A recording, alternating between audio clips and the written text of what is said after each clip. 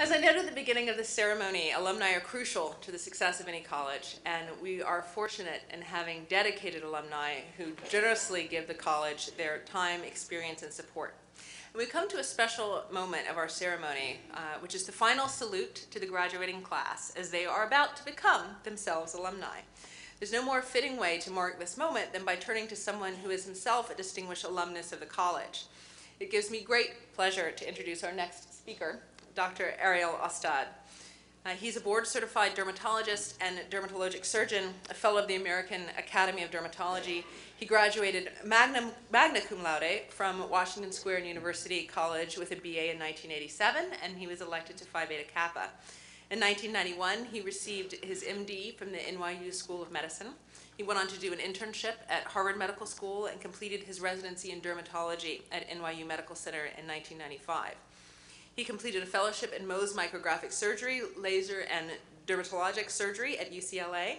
And Ariel is also a clinical assistant professor in the Department of Dermatology at NYU Medical Center, where he's been honored several times for his mentorship and teaching of students. He's a former contributing editor to the Journal of Dermatologic Surgery and a course instructor for the American Academy of Dermatology. He's authored numerous articles, has written textbook chapters, co-authored a textbook, and serves as a popular resource with the media. He's a supporter of the Dean's Undergraduate Research Fund and has established a scholarship at the School of Medicine and also here at NYU. It is really a deep pleasure to be able to welcome Ariel Ostad. Thank you.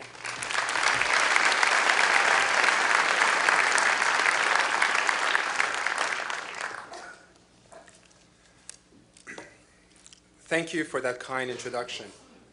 Let me begin by congratulating the graduates on their achievement, as well as their families and friends, faculty and administration for making this journey possible.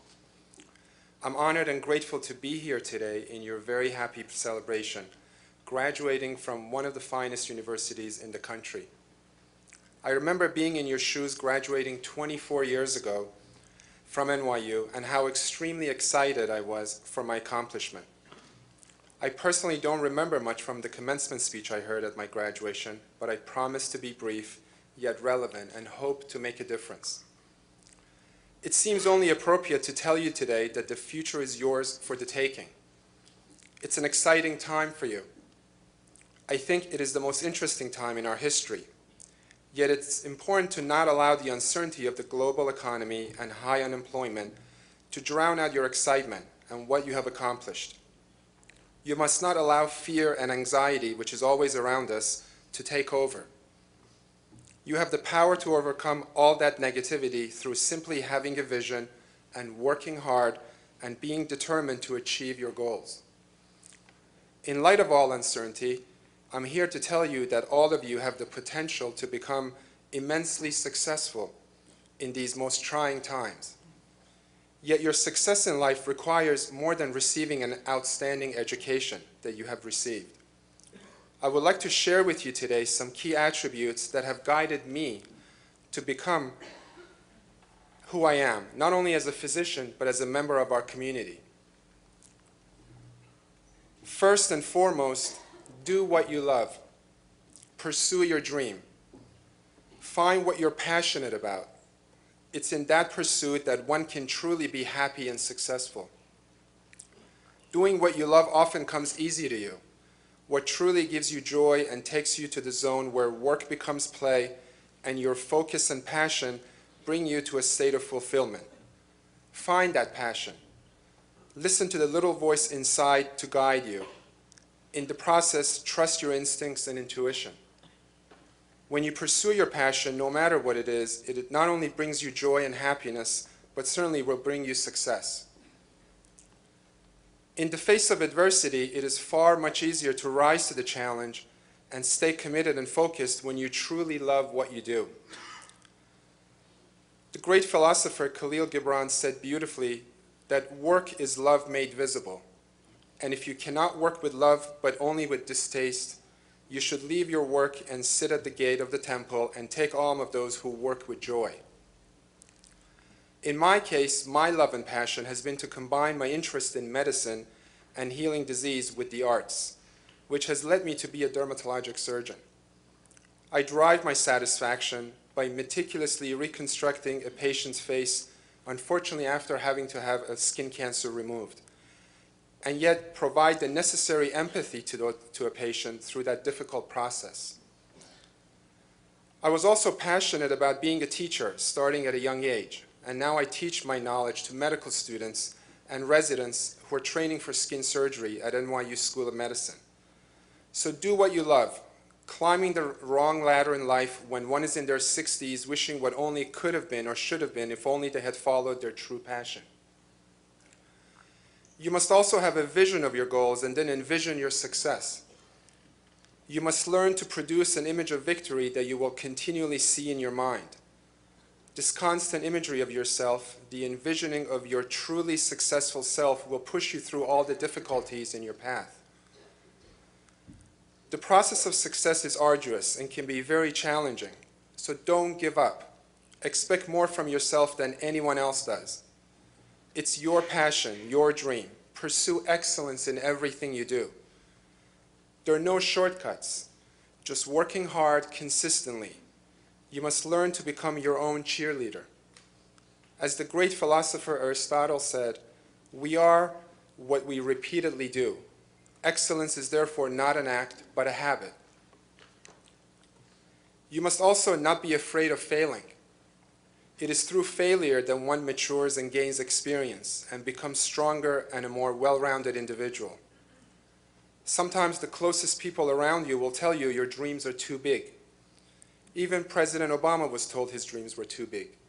Indeed. As Einstein said, great spirits have always encountered violent opposition from mediocre minds.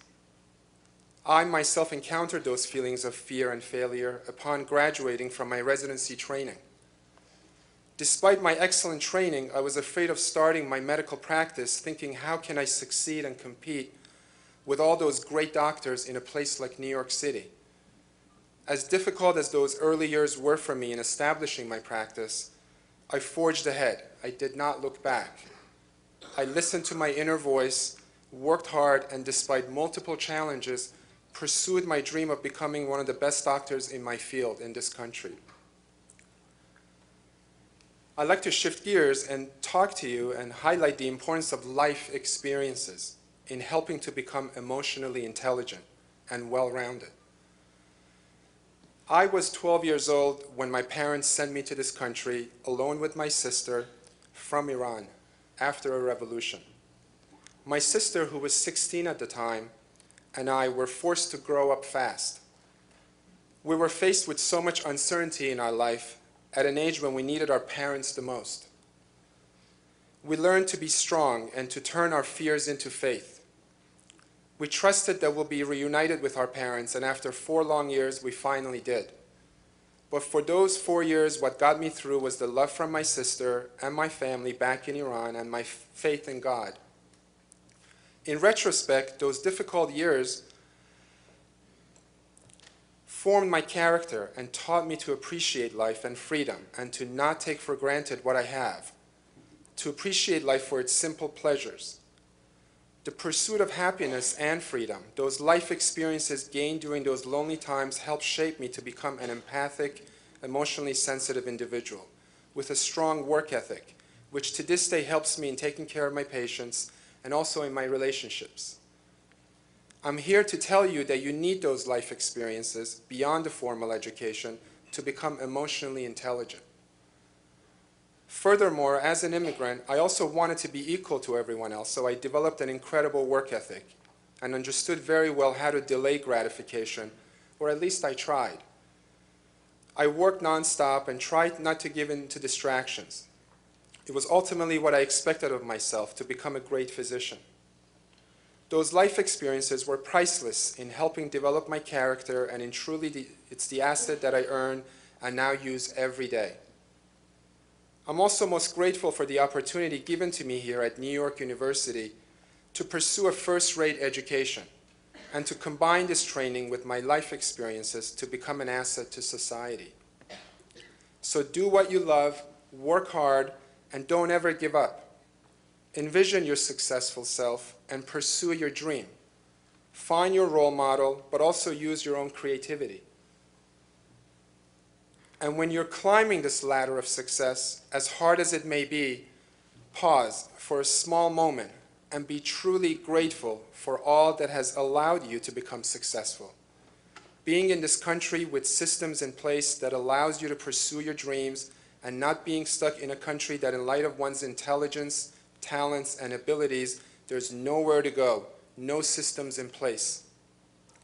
Or the systems may be in place but only offered to certain socioeconomic groups, or a religious or political sect.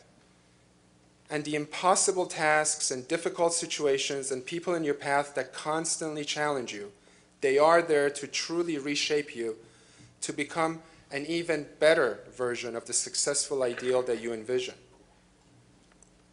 Friends, when we live gratefully, it is in those moments of true gratitude that we all finally look back and see the world with a certain compassion and appreciation that's beyond any division or boundaries.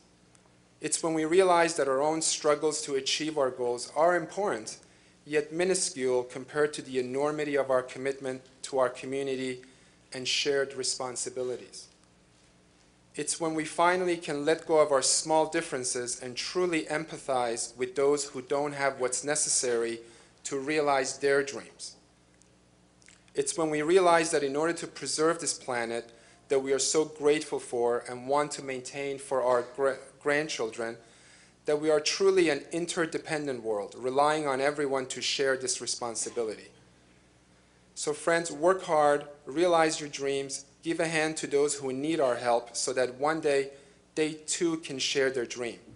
And always remember your profound obligation to the future. I leave you with a final quote from Einstein. Try not to become a man of success, but a man of value. God bless all.